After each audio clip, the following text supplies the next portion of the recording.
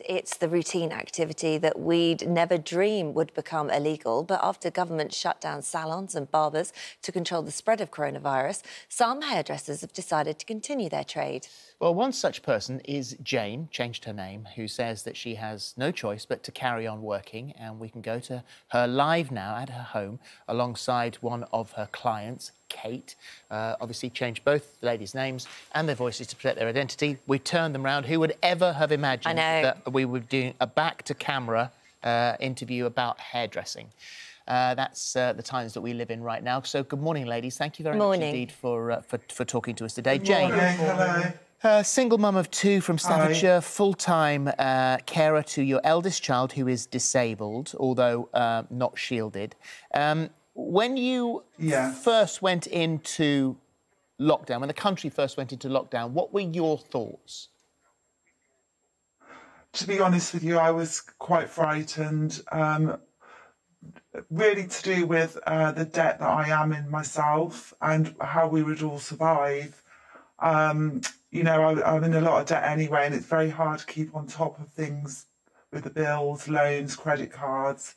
And I just thought to myself, you know, how am I going to get through this and keep us all above water, really? So, Jane, did you look into whether or not you could get a grant or a loan? Universal credit? Yes, I looked into the universal credit, but to be honest with you, it didn't touch what I was earning. And there's no way it would even cover hardly any of my bills or credit cards or loan payments. And as for a grant, I just, you know, with loans, I don't want to take any more loans on and leave myself in even more debt. I don't want to have bailiffs at my door. You know, I've been in this situation many years back, and I just can't go through that again, and I can't put myself and my children through that. So you decided that you were going to defy the rules. Was that an easy decision for you to make? I've thought long and hard about it, and I'm very OCD with health and safety. So I really thought, you know, I'm going to take every safety precaution into hand and wrote down everything that I would have to do if I was to visit my clients in their homes and to be doing their hair and beauty work as well. Well, you've been busy, actually. There's been a lot of clients taking you up on your offer to go to work. I think you're seeing about 15 people at the moment. One of those is sat next to you, who's Kate. And, Kate, you've been a regular with Jane for about 15 years. So not only are you opening your door to her, but you're also opening your door to her and all the other clients she's been seeing. So what made you decide that this was OK? Well, my feeling was that first of all, she's also a friend of mine, and I was aware of the situation she was in. I myself was feeling incredibly low, depressed, anxious. I was missing my family. I was in lockdown, and we talked about it for quite a while, and we decided to take absolutely the best precautions we could to make sure that the risks were as low as possible. When she comes to the house, I open every single door so that she can simply walk into where she's going to be doing my hair. That we were both wearing masks, we were both wearing gloves, both wearing sort of covering plastic aprons. We showered, both of us, before and after each time she came. But my sense was that I was just sinking lower and lower. My tutoring work had really pretty much dried up. I couldn't see my family. I just couldn't settle to do anything, even the things I tried to do, because I was so anxious. I was sort of sitting lonely, but also just feeling really miserable. And so after 2 or 3 weeks of talking about it, we thought, well, we're going to take every chance we can to make it as safe as possible. But in the end, you know, she came round and it was wonderful. I felt I've been putting on weight. I know it's trivial to say it. I've got these terrible grey roots coming through, which I know is a minor thing, you know, when people are dying of that. But I think mental health is in some ways as important as physical health. And it made the most incredible difference the first couple of times after she came. I just felt so much myself. You know, suddenly I was back and feeling a bit more normal. She's also a great friend, and Yeah. You know, I love the company. There will be people up and down the country who will be saying, I am lonely. My mental health has taken a big hit here. I have grey roots. My nails need doing, yet I am still abiding by the rules. What gives you the right to potentially put... it's a little bit like safe sex. You know, you have no idea. You're letting someone into your house, and Jane, you're going into that house. You've had 15 other clients. You have no idea what their families have been doing, how careful the rest of their families have been.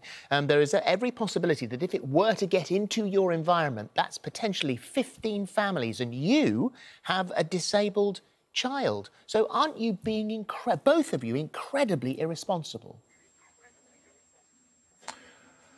Well, as for myself, I've made sure with the 15 clients that I do have that none of them have family at home. They are all people that live on their own, and they are not even going out. I've made this a very strict condition of my own, and we are really treat. Can you trust them? And you are going out, so therefore they're being strict and staying in, but you're going in there having been with everyone else. Yes, but in the meantime, even though I'm going into their property, it's the same as a doctor going into their property. I'm fully equipped. All my equipment is sterile, and I wear the gloves, the mask, apron. So really, it is no different to me going into a hospital or doctors, because everything I'm touching has been fully sterilised. I also think it's a freedom of choice thing, that when somebody is in a really bad way, either financially or emotionally, that is something. There's also been a lot of conflicting advice from the government. One moment you're told that key workers should be allowed to go out and work if they absolutely need to. And I think in the case of my hairdresser, she felt she absolutely needed to. I wouldn't have ever forced her into doing it, but it made such a difference to both of us. When she did return, I realised that people will say that we're irresponsible, but that's not how it feels. We have taken absolutely every precaution we can to avoid this. We've got this morning stylist Michael Douglas now, who's joining us. Morning, Michael. Morning. So, listening to those two people, they've mutually agreed. All the clients have agreed. Jane she could potentially lose her house if she didn't continue to work, and you've got Kate, whose mental health was suffering so severely, just human contact was what she needed. So, your thoughts?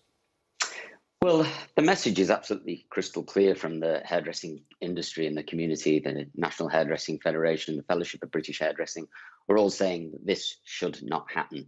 I think it was Jane that said there's been conflicting advice from the government. I don't think there's been any conflicting advice from the government on what hair salons or hairdressers should be doing. They should not be doing this. I think the worry is that they're both anonymous, which means that they're not being transparent. And if they're not being transparent here, then where else are they not being transparent? We're at such a crucial time in lockdown that if we were the only country to have a second spike and the only country to go into a second lockdown, and somehow the hairdressing community was contributing to that, I just think the responsibility is too big. And I'm not trivializing. I know Kate said something about that the vanity was trivial. I'm not trivializing vanity. It's extremely important. You know, I've put a lovely shirt on today because I wanted to feel much better about the way I felt when I looked at myself in a mirror. It's really important, but there are other ways I think you need to deal with how you feel about the way you look, rather than asking a hairdresser to come round. And I think that Kate's probably a bigger part of the problem than Jane in many ways, is that if you create a demand for it, one of the problems that hairdressers face is they have a personality trait where they want to say yes to people who ask to do their hair. And the more people that ask, the more likely they are to say yes. But Jane said that she could lose her house here. She's got children. She's got a livelihood that she has to keep that roof over their heads. So what else is she supposed to do? Well, I mean, it's a much bigger problem whether you're a hairdresser or not. And I think some serious advice, maybe Martin Lewis could help her out in some way, or that website that he's got there has got some fantastic advice on there. I don't understand why there isn't anybody helping Jane in another way in that instance. But going to work and putting herself at risk and other people at risk is a short-term strategy, and it's not a good one. Michael, what about the hairdressing industry as a whole? Because obviously there's going to be a lot of people out of business in your line of work. How quickly can you recover from this?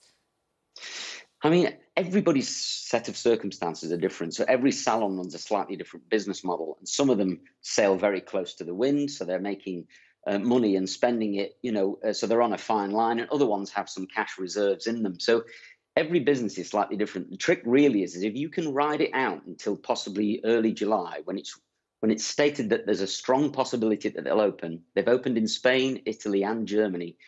There's a strong possibility they'll open then. If you can wait till then, I think there will be, a flood of people wanting to get their hair done. Now, I realise there's going to be restrictions in salons because you're only allowed to have so many people in at any one time. There'll have to be space between the seats. So there might be a small price increase to start with, or there might be some kind of promotion on where people can buy gift vouchers and things like that for future appointments. There'll be lots of different ideas floating around, but I know hairdressers are very entrepreneurial. And I would like to see that certainly by July, August time, they'll be open and they'll be thriving. And I think if Jane could just wait until then, and if Kate could find other solutions to help with her mental health issues, I think, we would celebrate that. So if you can stop doing it, I would. It's just such a crucial time. Jane, you can get the final word here. What do you say to Michael? I can understand everything that he's saying, but my point is as well, thousands will be heading off to the beach today. It's okay for them to do that, whereas I'm only just trying to keep a roof above our heads, and that's all I'm trying to do, and I'm keeping all my clients and my children and myself safe by doing that. Thank you both. Thank you very much indeed. Yeah, Please stay safe. It's a hell of a dilemma, which we understand. Michael, thank you for joining us as well. Thank you. Thank you.